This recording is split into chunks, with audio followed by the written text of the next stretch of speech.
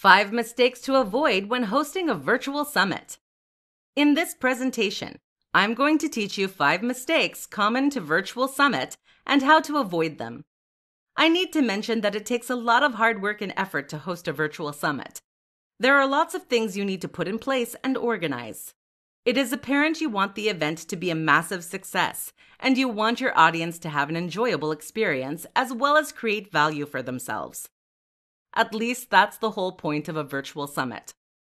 As much as you'll be dwelling on all it takes to achieve a hugely successful virtual summit, you must dwell on mistakes you need to avoid. These mistakes can make your virtual summit flop. Not to worry, I'll highlight them for you. Just pay attention. Mistake number 1. Avoid last-minute preparations.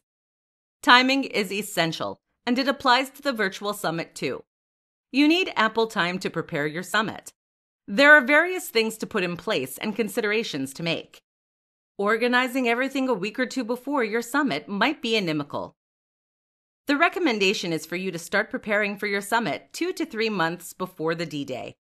This way, you have enough room to fix everything that might skip your attention or tackle problems that might arise during preparation. For the actual setup, you can do this a week before the summit. You'll feel at ease with yourself when you've organized ahead of the summit. More so, your partners will have enough time on their hands to prepping. Mistake number 2. Never select sponsors that offer the same types of products or services. One of the best things that can happen to your virtual summit is finding numerous sponsors. You'll make enough revenue, and you won't run out of products and services to offer to your audience. On the other hand, it can be the worst thing too, especially when you select sponsors that offer similar products and services. It only means that your virtual summit will end up as a battlefield for competitors. You should avoid sponsors who are pitted against each other. Instead, you should select brands that complement each other. Think of your current sponsors and their offerings. Since you have a message you want to get across, select sponsors that resonate with such a message and do not antagonize each other. Mistake number 3. Not selecting the right platform. This is a common mistake that happens to many people hosting virtual summits. There are lots of online platforms that you can use to organize your virtual summits. However, not every platform is suitable for your platform. Worse still, it's difficult selecting the right one. To make the right selection, create a list of what you expect from a platform. The list contains every tool that would give you a seamless summit experience. Avoid opting for the cheapest platform or the one you see first. The perfect application for you will provide the essential support you need from the beginning of the summit to the end. Features like tracking tools will provide insights on what participants are up to. Mistake number 4. Avoid organizing lengthy sessions. Engaging conversations are nice. It's the best way to get an audience hooked. However, no matter how appealing a session is, you should not ignore the fact that the average human attention shortens every second.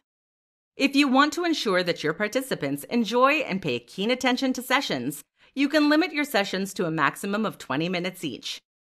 On average, participants pay rapt attention to sessions between 10 and 20 minutes. The general worry is that 20 minutes might not be enough to convey enough information. You can include resources that participants can read later on. Mistake number 5. Avoid making unwelcome pitches. A virtual summit is one of the most effective ways to gain the attention of many. In situations like this, people often use it as an opportunity to pitch their products and services. If you do this, you might discourage many of the participants from continuing with your interactive sessions. People sign up for virtual meetings because they want to add more value to themselves. A sales pitch focuses more on you than your audience. It doesn't mean you shouldn't pitch at all. You can do it at the end of your sessions. As long as your sessions are engaging enough to make people stay till the end, they won't miss out on your pitch. So there you have it. Those are the 5 mistakes to avoid when hosting a virtual summit. For more free educational content, visit learnforfree.biz. Content produced and distributed by AllSuperInfo.